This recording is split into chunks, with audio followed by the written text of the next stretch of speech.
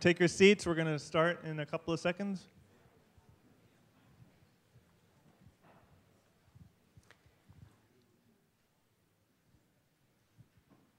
Okay, the next speaker, I believe, needs no introduction, but I'll introduce him anyway. Paul Jaminet of the Perfect Health Diet, and also one of the 3 editors-in-chief of the Journal of Evolution and Health, which you'll be hearing increasingly more about in the future. I will turn over to him. All right, thanks, Aaron. Okay, so I'm going to be talking about weight loss today. And this talk and the work behind it really grew out of 2 positive surprises that I got. One was after we first published our book in 2010, I got hundreds of emails from people saying, oh, I've tried your diet and hunger has totally gone away. And I used to have cravings and binges all the time, and I don't anymore. And it's really easy to fast, and it's really easy to lose weight. And my wife and I wrote the book in order to help people become healthy. We hadn't had weight problems ourselves. We'd had health problems. And, so I thought that was really interesting that what people are writing to me about is it's eliminating hunger, and I should start thinking about why that is. And then a year ago, we had the opportunity to start testing our ideas, again, as a health improvement program in the form of a retreat where we would have control over the food and the environment. And I thought that was a really exciting opportunity because we could actually test an ancestral diet and lifestyle and see what the health effects are. And one of the things that came out really quickly was it turned out to be super for weight loss. And again, it wasn't designed to be a weight loss program. You could eat as much food as you wanted, and yet we had great weight loss results. And so I started thinking more about, all right, why is this working so well for weight loss? And I started thinking about the obesity problem. And when I start thinking about things, I like to try to get to the most important issues first. And, so usually that comes in 2 types. One is what are the most puzzling issues, the riddles that people have a really hard time explaining. And so I'll present 2 of those. And then I always like to know, sort of a big picture view, what are the most important facts? If you were surveying the problem from a really high elevation, what would you see? And so I'll tell you 3 big picture things that I noticed that to me were important clues about weight loss. So the first part of the talk is going to be about those 2 puzzles and those 3 clues. And then I'll get into a few things related to that. So the first puzzle, we've had this recent obesity epidemic. Why? It's difficult to explain. And the second puzzle, it seems like, weight gain, it should be a pretty obvious what's causing it. You're eating more food than you're expending in energy. You have an excess of energy. And it seems like the obvious solution would be to eat less food and move more, potentially, in order to burn more energy. And this was actually the analysis. It's a very old analysis. It dates back at least to Hippocrates. And we know what the advice of Hippocrates was. We have it in this quote from Polybus, his son-in-law. You should use exercise and intermittent fasting. Eat only once a day. Eat only just enough to satisfy hunger. And that was actually, at the time, that may have been really effective advice. We don't have clinical trial data from ancient Greece. But if it worked then, it has ceased to work. So lots of people have tried the eat less, move more advice recently. And the general experience is they can lose weight for a time, but only at the cost of increased hunger. And the hunger gets worse and worse, and then they have to start eating, and then their weight comes back up, often higher than it was before. And dieting, the long-term outcomes of dieting, worsened health, higher weight. The more time someone is dieted, the higher their weight is, and higher rates of disordered eating. So why is dieting damaging health and increasing weight instead of what it was intended to do, reduce weight? So my goals here enumerate some key observational facts about obesity that give us clues to what's causing it, deduce some of those likely causes, propose a better remedy than just eating less food, and then present evidence that the proposed remedy can work. And the place where we gathered the evidence is in our retreat, which we now operate on a beautiful beach in North Carolina. And so I'd encourage you, if you want to learn about a generally health-improving ancestral diet and lifestyle, to come there. All right, so some clues about obesity. Well, the first clue, obesity has been increasing everywhere in the world. This isn't an American issue. It's not a Western issue. You'll often see the Western diet. It's also a pan-species pandemic. So it's affecting every species that is associated with humans, including our pets, including our zoo animals, including wild animals that live near humans in cities, and including laboratory animals in controlled environments. All right? So any animal that gets its food from humans or that eats human waste and that lives in an environment established by humans is experiencing the obesity epidemic just like we are. All right? And so what can we infer from the ubiquity of the obesity epidemic? Well, it strongly points to environmental causes of obesity and causes that affect the whole world, including the animals that share space and food with us. And so that leads us to suspect things like food that humans eat or that animals that we feed eat, things in our human environment like light, possibly other factors like we've recently added a lot of radiation from cell phones, Wi-Fi, 60 hertz power lines, other things. And there's various other environmental factors that have changed in the industrial era. And then microbes are a very crucial part of the environment, and there have certainly been big microbial changes. All right, a second clue. And to me, this was very significant. So I'm a former physicist, and distributions are actually a very powerful clue about generative processes. So there are certain key distributions. Many of you have probably heard of the normal distribution or the Gaussian distribution. And there's another one that is actually just as common in nature. It's called the log normal distribution. And that's what the weight distribution has. And it turns out that the weight distribution is log normal in every species, even unicellular species. All right, so this plot on the left is from a paper showing that over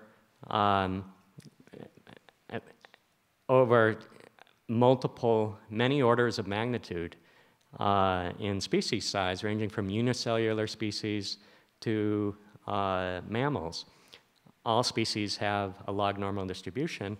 And the one on the right is a figure from the first paper following the first NHANES study showing that the distribution of weight in humans is log normal.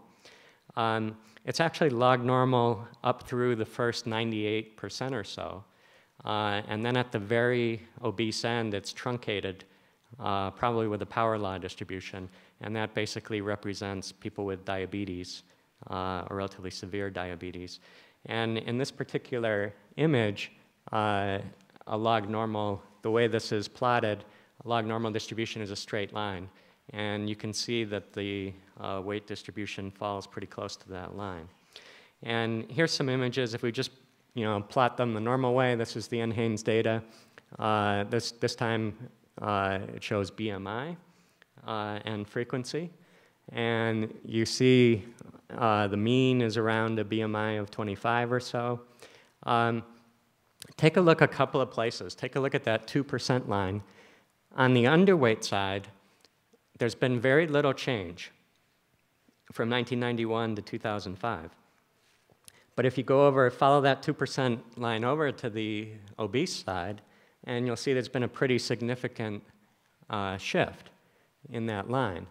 And if you look toward the mean, if you look at the peak of the curve, the peak has shifted to the right a little bit. All right, so you see the underweight side is hardly moving at all. The mean is shifting a little bit, and then the obese side is shifting quite strongly to the right. And that's the nature of the obesity epidemic. Here's a few views from some very different countries. Here's Egypt. And again, in Egypt, there's been a little bit of a decrease in the underweight side, but there's been a quite large increase on the obese side. Egypt, a highly obese third world country. Here's Bangladesh. This is the most extremely underweight of the third world countries. And you can see there's been very little change in the rate of underweight. That's the left side of the distribution. But on the right side, there's been a significant increase in the obese population. And if you look at 37 countries in this study, plot the change in mean BMI and the change in standard deviation, then what you see is that the mean has increased in about 90% of countries. The standard deviation has increased in every country. All right, so it's mostly the right end of the distribution that is changing. All right, so I mentioned log normal distribution is very significant. What do they mean? Well, if you think about what a normal distribution means, if you take some dice, if you roll one die, all right, then you'll be equally likely to get numbers 1 through 6. If you roll 2 die, then 7 becomes the most likely outcome, and as you go away from it, it's actually a triangular distribution. 7 is most likely, and as you go to the extremes, 2 and 12, they're the least likely. And as you keep adding more dice to the roll, and you sum up the number that comes up, it begins to approach a Gaussian distribution. And that's actually a very general phenomenon, and it's captured in a theorem called the central limit theorem. For a very wide range of possible distributions, if you take a sum over a bunch of different things and you add them up, then the sum will tend to approach a Gaussian or a normal distribution. All right? Now, how does the log normal come about? That happens if you take the product of a bunch of things. So if you roll a bunch of dice and you multiply all the numbers on the dice, then as you go to large numbers of dice, you end up with a log normal distribution. And why does that happen? Well, if you take the product, which here I've represented with a W, and you take the logarithm of both sides, you transform it into the same problem as the generative function for a normal distribution. And if the logarithm has a normal distribution, then the function that you're looking at has a log normal distribution. And one way to interpret that, you can think of addition as like an OR and multiplication as an AND. So in order to generate log normal distributions, you need to have a whole bunch of causes. And in order to get a high value like obesity, you need to have a high value for every one of the inputs. All right, so if you think of the dice example that I gave, if the inputs are, around the mean, like whether they're 3 or if you roll a 3 and a 4 and you multiply them, you get 12. If you roll a 1 and a 6, you get 6. Either way, it's sort of a middling number, all right, like a BMI of 25. But if you roll a 6 and a 6, then you get a 36. That's a big number, an obese number, all right, the equivalent of obesity. And so what this log normal distribution for obesity is telling us, it's actually telling us a number of things. First of all, it's telling us obesity is a polyfactorial condition. All right, there are many causes that contribute to obesity. It's not a single cause. It's not like one of those infections that, like tuberculosis, where it's caused by one germ, and if you get rid of that one cause, the condition goes away. No, there's no magic bullet cure for obesity because there are many causes generating it. But, very interesting, the log normal distribution, there's one generative process, and it's the same for all of the weights, including the underweight, the normal weight, the overweight, the obese weights. All right? So all that's happening to generate obesity is you've got the same inputs going into every person, and the same physiological process, but there's different values of the inputs. And obese people are the ones who are drawing from the obesogenic values of all the different inputs, all right? And what that means is it's really not that easy to become obese, all right? Like the dice case, you have to draw high numbers on all of the factors contributing to obesity in order to get into the obese situation, all right? So, you know, if you're only drawing a high number on some of them, then you're still going to have a middling normal weight, all right? And what that finally leads us to is that the key to resolving obesity is to change the inputs, not the physiology, because until you get up to that diabetic extreme where the physiology is actually broken, you're in entirely normal physiology, all right? The bottom 95 to 98% of the weight distribution is all physiologically normal. There's no metabolic damage or anything like that that needs to be cured medically. Rather, you need to change some kind of inputs, and that leads us toward this ancestral concept of adjusting the external factors of diet, lifestyle, environment, and potentially the microbial environment. Okay? Now, third clue, the obesity epidemic is actually quite a long-lasting phenomenon. And if we look back historically, weight has been increasing since 1880, all right? And actually the jump in mean BMI, it took just as big a jump in the early 1900s as it took in the 1980s, which was, most people would call the first decade of the obesity epidemic. All right, and if we look at weight deciles, you can see I've drawn a line at a BMI of 30, which is often used as a marker for obesity. This is American white males since 1882. And you can see, you know, every one of those deciles was increasing throughout this period. But for the first 50 years or so, you only had a few percent of, you know, the obesity rate was increasing from 2% to 3% or something like that. And so in some sense, the recency of the obesity pandemic is partly an illusion as the weight distribution, we've been going into meatier parts of the weight distribution. Instead of being out in the tail, the obese range has been moving into the middle part of the weight distribution. And so it looks like there's a huge epidemic. Now, I don't want to undersell the recent part of it because some things did go wrong recently, but it's important to remember some of the factors that generate obesity have been in place and becoming more obesogenic for at least 130 years. Okay? And that's crucial because one thing we can notice immediately is that for most of those 130 years, health was improving. All right, so life expectancy was increasing dramatically, and mainly through reductions in infectious disease mortality, and stature was increasing. There were other health improvements, for instance, IQ was increasing. That's called the Flynn effect. And so it looks like we had various health improvements, including enhanced immunity, helping to contribute to the lower infectious disease mortality, higher IQ, better stature, faster growth, longer lifespan, all right? And those were going in parallel with higher body weight and higher rates of obesity. And so the natural inference is that some causes of obesity are health improving. So we know there's many causes of obesity that multiplied together. Some of them are health improving, some are health damaging. And for at least the first 100 years, 1880 to 1980, the main obesogenic things going on were health improving things. All right. More recently, it looks like most of the things that have been increasing are the health damaging things. All right.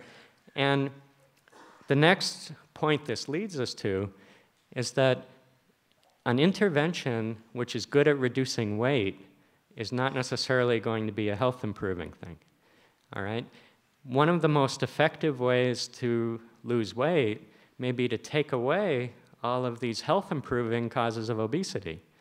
And if the health improving things were better nutrition, you can just take away better nutrition by eating less food, all right? That's a very easy way to take away nutrition. But that can easily backfire. And that may account for some of the negative effects that we see from dieting. When people diet, they may be taking away the health-improving causes of obesity, but leaving all the health-damaging causes of obesity. All right? So the three inferences, the ubiquity leads us to suspect things like food, things in the environment like light, and microbes. So the microbial environment is ubiquitous. The log normal distribution leads us to say weight is generated through a single physiological process. It's a normal, healthy physiological process, but it works on multiple inputs that are exogenous to the body, this food, environment, microbial cues. And depending on what you draw from in terms of food, environment, and microbes, you'll end up underweight, normal weight, overweight, or obese, depending on those inputs. And the historical association of obesity with better health means that some of the causes of obesity are health improving, and you'd better be careful if you want to lose weight. You'd better choose some of those health damaging causes of obesity and fix those, not the health improving ones. All right, so let's look at some of the key factors in the obesity epidemic. And the three I'm going to focus on, I'll just go quickly through some of these. Food, the circadian rhythm environment. So at last year's talk, I spoke about circadian rhythms, and those turn out to be crucial not only for health but also for weight, and then the microbial environment. Okay, so first let's look at food. I talked about this in our book. Now there's actually many ways in which food and nutrition can influence obesity. I'm only going to talk about one aspect, and that gets to this original positive surprise that I mentioned, that people would tell us on our diet hunger goes away. And so I wanted to think about, why is that? Well, why do we get hungry? Why did we evolve hunger in the brain? It's because the brain wants to encourage us to get the nutrition that we need, bring in all the nutrients, including micronutrients and macronutrients. And so if you haven't been able to get enough food and you're undernourished, then your brain is going to make you hungry. It's going to say, go get more. All right? Now, if the goal of appetite is to make us well-nourished, then what's going to be the minimum food diet? The diet, the way of eating that gets us to eat the minimum amount of stuff? Well, it's if you get exactly enough of every nutrient to satisfy the brain's desires, our evolved appetite for that nutrient. And you do that for every single nutrient.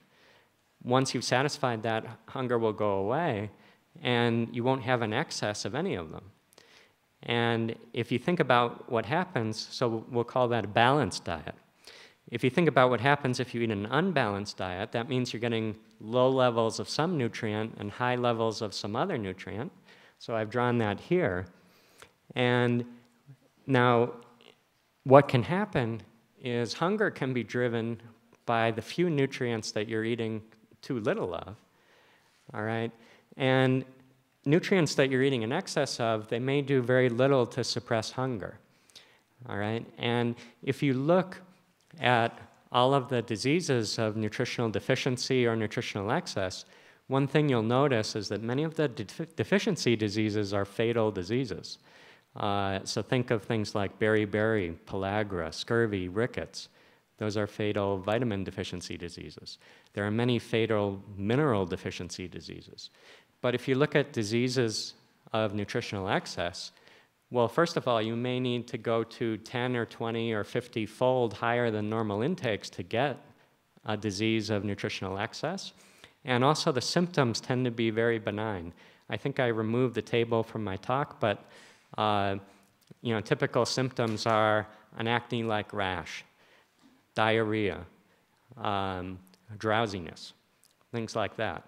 So a nutritional excess is just not that dangerous, at least in the short term, whereas nutritional deficiencies are potentially fatal very quickly. So it's natural that nutritional deficiencies will drive appetite.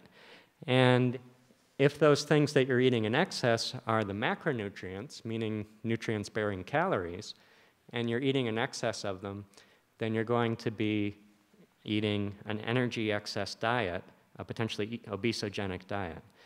And so what we ought to expect to see is that one thing that's driving energy excess obesogenic diets are diets that are micronutrient depleted, all right?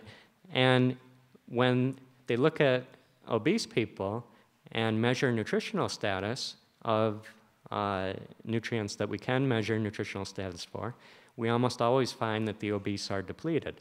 And so nutrients that the obese have been shown to be depleted in are vitamin D, magnesium, iron, zinc, copper, vitamin C, and selenium, a lot of minerals especially. And there's at least one Chinese trial that showed that micronutrient supplementation in the obese leads to weight loss.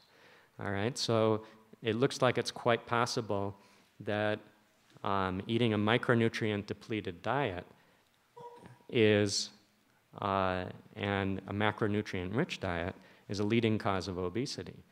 And if we think about, all right, what was our ancestral diet? It was a natural whole foods diet like the one on the right. That's actually a very micronutrient rich diet. If you're eating those animal foods, seafood, plants, and vegetables, you're going to be rich in micronutrients and minerals.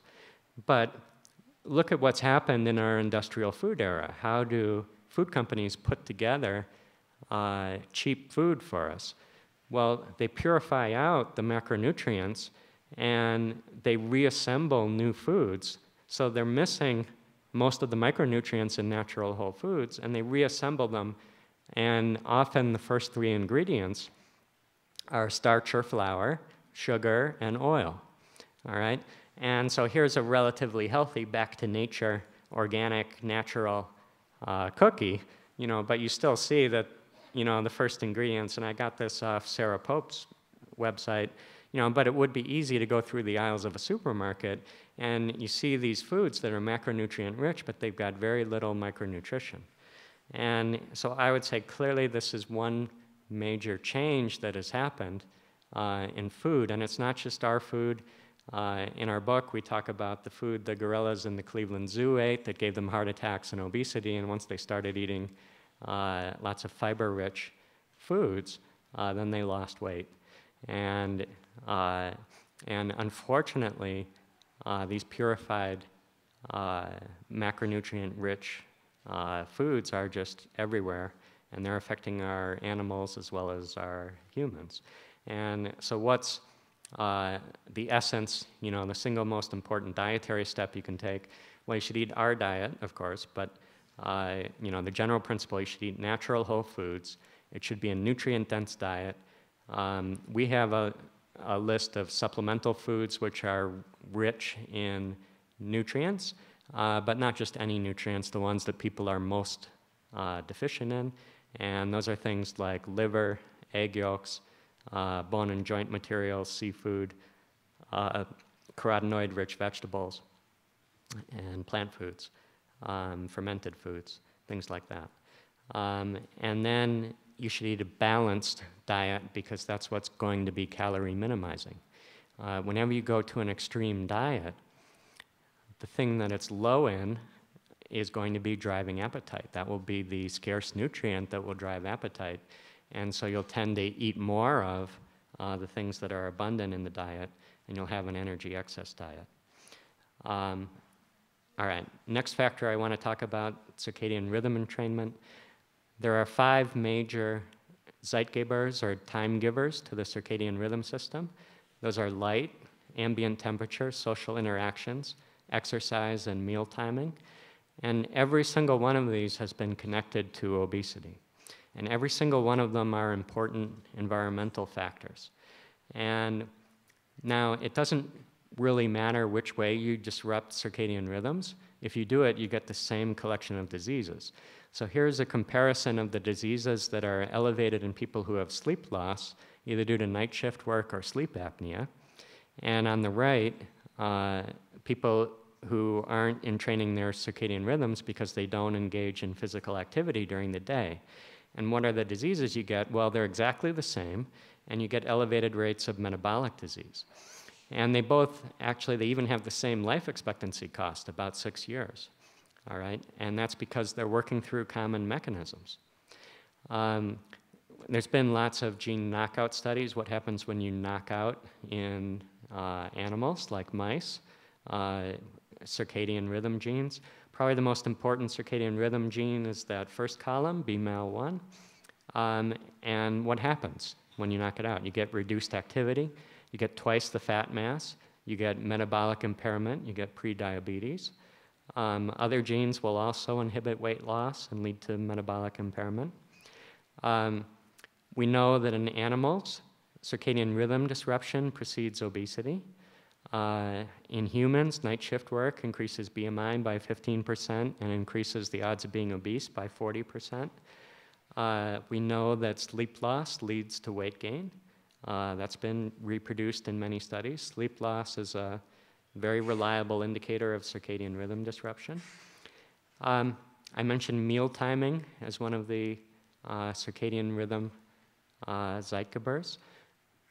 Food is meant to be eaten in the daytime. All right? It's not good for us to eat at night. And night eating is strongly associated with weight gains and with obesity and gains in waist circumference. There have been a lot of studies that have observed that skipping breakfast leads to bad outcomes. It turns out, good news for us intermittent fasters, skipping breakfast is not bad in and of itself. It's only bad if it leads you to eat at night. All right, so skipping breakfast is fine if it doesn't lead to night eating. The trouble is most people who skip breakfast end up getting hungry at night and eating. And you really want to, if you can, focus the bulk of your calorie intake between noon and 3 p.m. would be the optimal time to eat. All right, let's look at night. One of the things that has changed dramatically in the last 120 years. And so it used to be people burned oil, lamps and candles for light at night, and that produced a red-yellow light, which did not disrupt nighttime rhythms. But nowadays, Thomas Edison, unfortunately for us, invented the light bulb, and now you can see what the Earth looks like at night. There's light all over the place. It tends to be blue light, and that's a big circadian rhythm disruptor. It turns out light exposure at night is highly correlated with obesity. So if you get relatively little light at night, then you're 24% less likely to be obese. Social interactions, this is in honor of, I included this slide in honor of my friend Seth Roberts, who passed away. Very original thinker, and he had some circadian rhythm disruption issues. But one of the things he showed was that social interactions, and this has been known elsewhere, but his work really brought it to my attention, that social interactions are a really important circadian rhythm time giver, but we need to have them in the daytime. If we get social interactions at night, it disrupts our rhythm. Why is television viewing associated with such harmful health outcomes? Because most people are watching social dramas. They're looking at human faces, hearing human voices, thinking about human relationships as they watch movies or television shows at night, all right? And if you go back in the 1950s, why were soap operas so popular in the middle of the day? Well, there was a large population, mostly female, who was alone at home. and they needed social interactions. And so those soap operas were probably very health improving because they gave that social stimulation during the day. But nowadays, when people watch television at night, they're harmful, all right? And night television viewing has been linked to obesity. So people who watch TV at night, this was over a 10-year period, gained twice as much weight as people who don't. I mentioned ambient temperature is a Zeitgeber.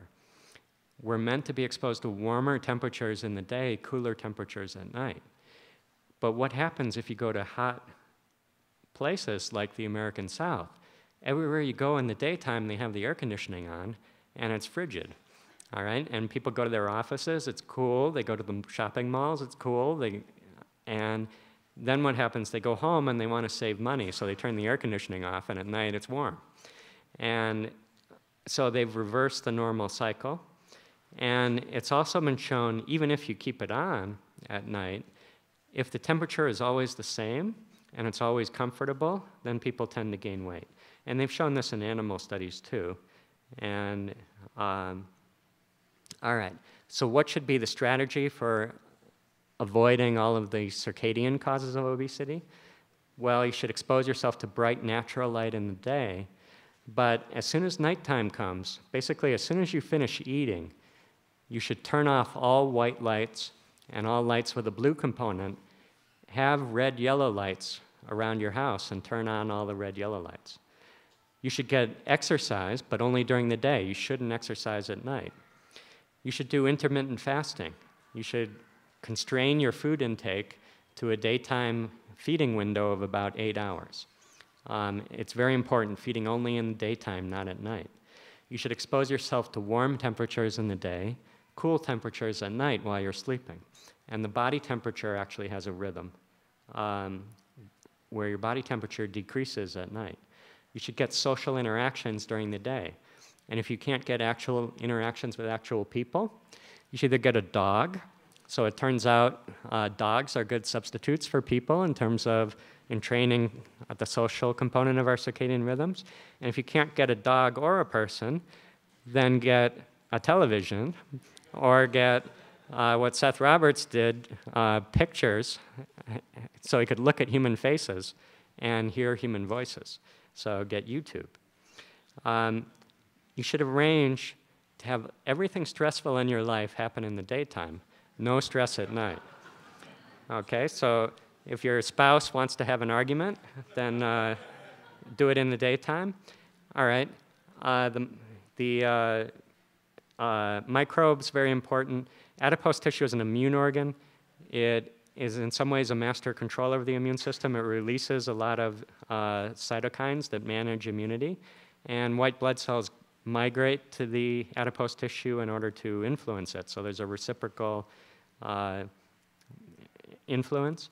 Gut microbes have a huge influence on obesity.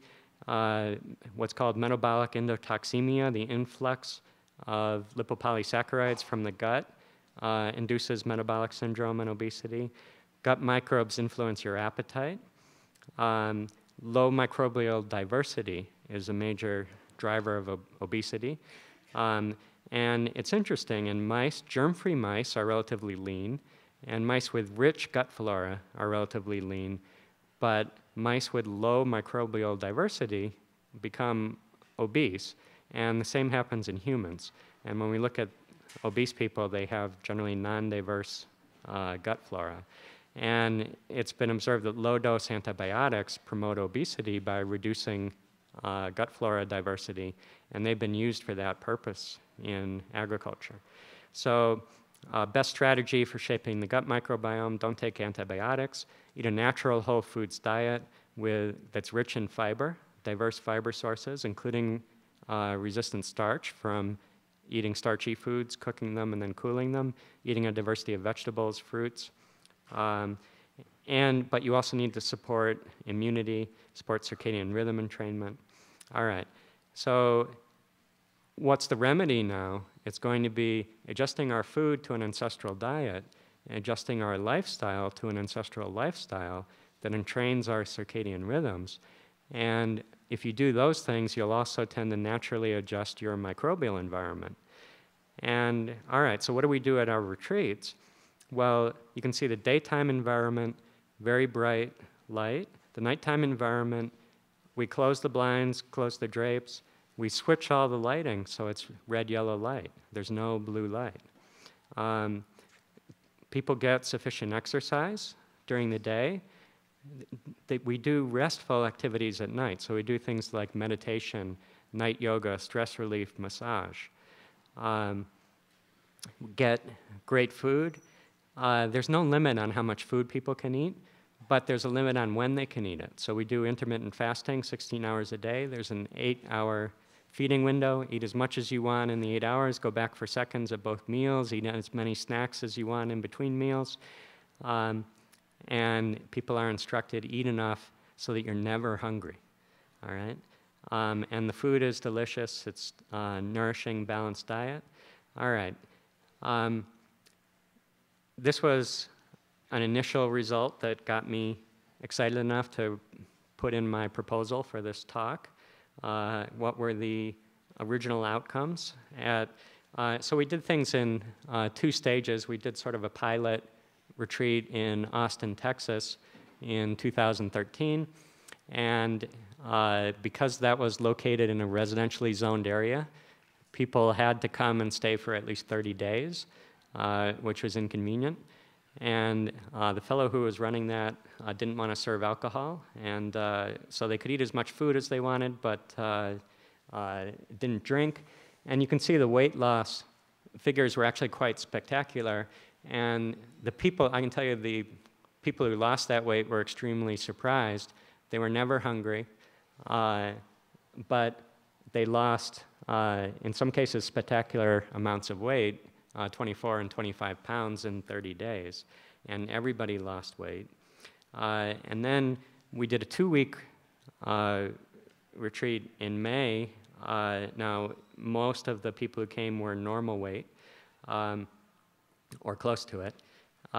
And this time I was running it, so we served wine at dinner. Now I've left out one woman who, unfortunately, her mother died the day before the retreat. And she came, she stayed 5 days, and then she went back for the funeral. And she was our biggest alcohol consumer, but lovely woman. And anyway, she gained 3 pounds. She actually didn't weigh herself until a week after returning home. And so that included the funeral, and people were giving her lots of food and things. But so I excluded her as an, and you can see only one person gained weight. That was a man at a BMI of 25.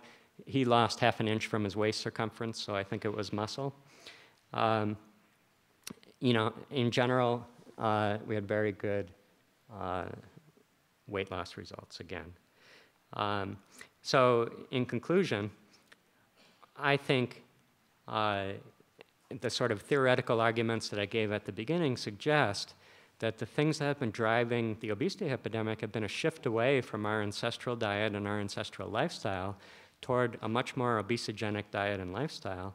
And all that may be needed to normalize weight in everyone who's non-diabetic is simply to revert to an ancestral diet and lifestyle. And some major elements of that lifestyle I show in this figure. And so there's my talk. Thank you very much.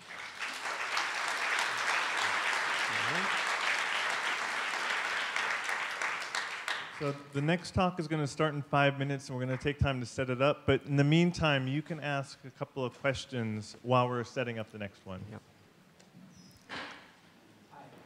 Yep. Could you comment on compounds, obesogens in the environment? Do you think that's much of a component? I know there's Blumberg down at UCI has done some work on that. Okay. So when you say obesogens, I think. Oh, all right. Well, there are things like certain pesticides that can cause obesity. Endocrine disruptors are known to be able to cause obesity. I think the significance of them is much harder to judge. So I think they're probably not the most significant things. The most significant things are industrial food and these circadian rhythm disruptors, and microbial changes, which I didn't talk a lot about. Yeah.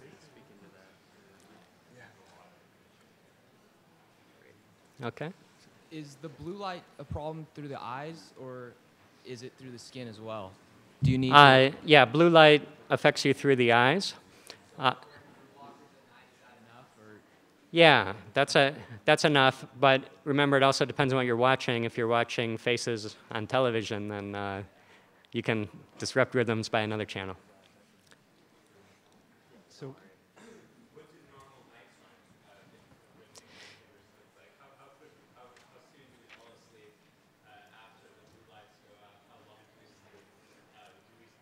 Yeah. Well, the best thing to do is set up your own artificial day and night with a 12-hour day, 12-hour night. So what I use is 8 p.m. to 8 a.m.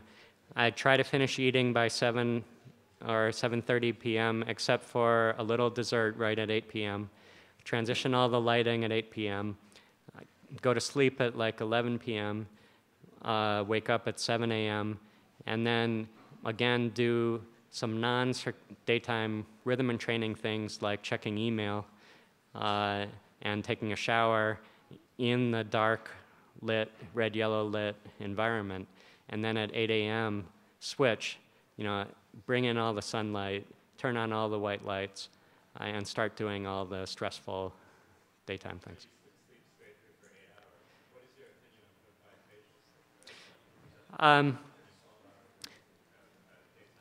Yeah, well, if you consistently... All right, so he's asking about what's my opinion about biphasic sleep. So it wasn't uncommon when people had actual 12-hour nighttime environments, only lit by candlelight, for people to often go to sleep early, then wake up, do a little work, and then go back to sleep and wake up again. But we don't really know what the frequency of that pattern is compared to sleeping through the night. And I think the key thing is actually get to that 12-hour nighttime. It doesn't matter so much when you get your sleep in, the pattern. okay, thank you very much, Paul. Okay.